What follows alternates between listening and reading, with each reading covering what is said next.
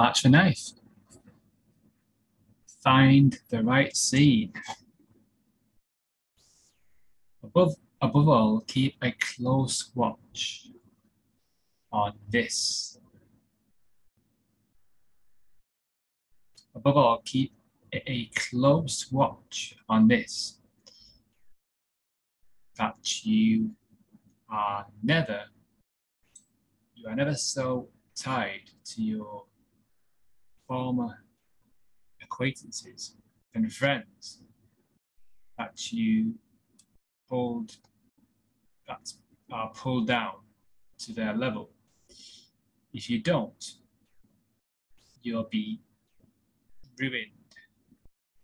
You must choose whether to be loved by these friends and remain the same person, or to become a better person at the cost of those friends. If you try to have it both ways, you'll either you will neither make progress nor keep what you once had. Epictetus Discourses 4.2.1 verses 4 and 5. From good people you'll learn good, but if you mingle with the bad, you'll destroy such soul as you had. Musonius Rufus, quoting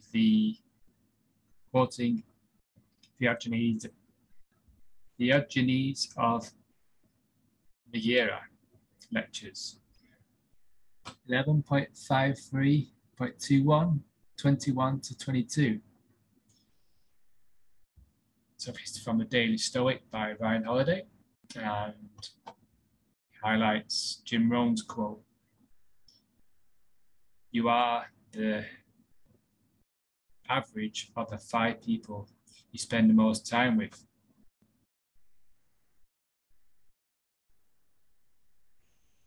Remember, you become like your friends. When your parents said that, and tell me with whom you consort, and I will tell you who you are. That was from Gover's Maxims. He said that. So it's today's reflection is consciously considering for whom you follow, for whom you allow and follow into your life. Not like some sobby artist, but like someone trying to cultivate the best life possible. Ask yourself about people you meet and spend time with. Questions are like, are they making me better? Do they encourage me to push forward and hold me accountable, or do they drag me down to their level? Now, with this in mind, ask the most important question: should I spend more time with these folks? The second part of Govey's quotes tells us the stakes of this choice. If I know how you spend your time, he said, then I know what might become of you. So this is from the Daily Stoic by Ryan Holiday. It's March the 9th reflection. We're in the month of self-awareness. That's the sort of subject to this month. So yeah, to reflect today is to do an inventory of who do you spend time with, asking these questions, are they dragging me down? Are they encouraging me and pushing me forwards?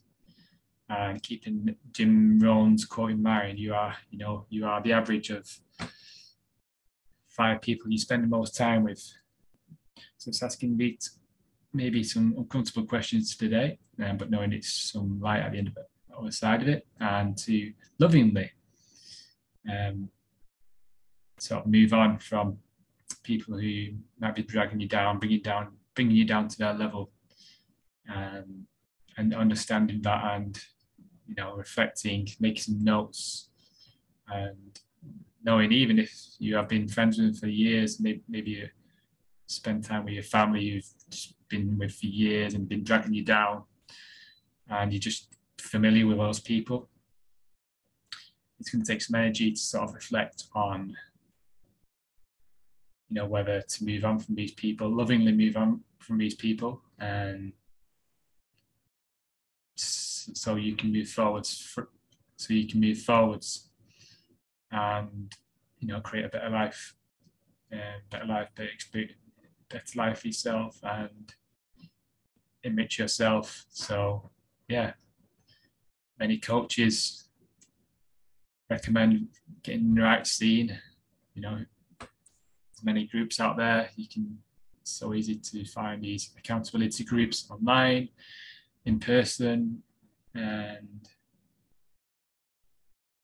it's on Facebook, LinkedIn, Twitter, and many communities, and just mixing with these people, that people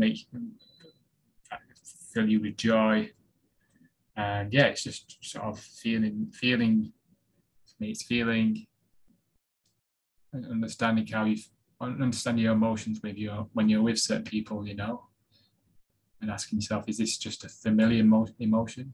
Am I with this person because they're just reaffirming these negative emotions that are just uncomfortable?